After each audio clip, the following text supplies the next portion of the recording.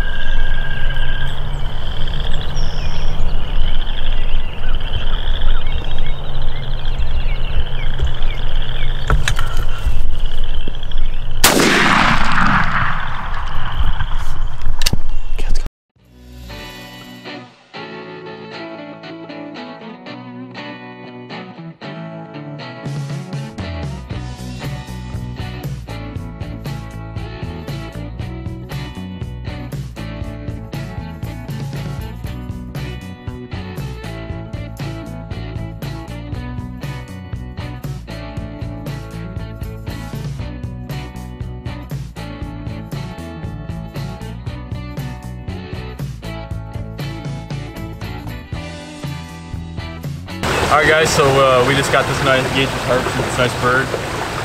It's probably about a 2.5, maybe 3.5-year-old bird. Hunt went pretty awesome actually. We kind of had some trouble this morning. As soon as we got in our spot, like 10, maybe 15 minutes before daylight, we had somebody else. We don't really know who it was. Come through and kind of scare the crap out of us actually. He was trying to hunt the same pine row we were, so that kind of sucked. But as soon as day broke, we heard him gobbling all morning and stuff. They were pretty responsive. He was calling, but they didn't really want to answer with us. So we kind of just let off and try and let the birds work where we know where they were going at. They're going to this like nice little green field in front of us. We had hen and the jig decoy set up in front of us, so hopefully they seen those and went right to them, which is kind of how it actually played out. So there's three birds in the field behind us we couldn't see or anything because the grass is too tall from where we were at.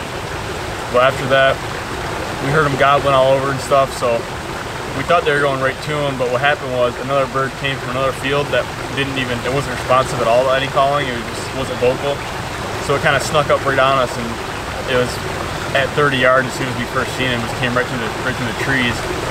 So that came right in and worked right towards us. It's not really the bird we wanted to get, but it's all right because it's still a nice mature bird. It's not a jake or anything, and it worked. So last night what happened was we tried to put these birds to sleep, put them to roost. Gage, I wasn't out here. Gage was out here though, and he had them roosted, had them pretty much exactly where we thought they were going to be, just making sure they didn't move fields or anything. And right at dark, some guy, we don't know who it was either, kind of just rode through on his four-wheeler, scared the birds off the roost. So that was kind of a big upset last night. We were kind of frustrated. We didn't know what to do. We just kind of had to trust that we knew where the birds were going to go, so we just followed through with our original game plan.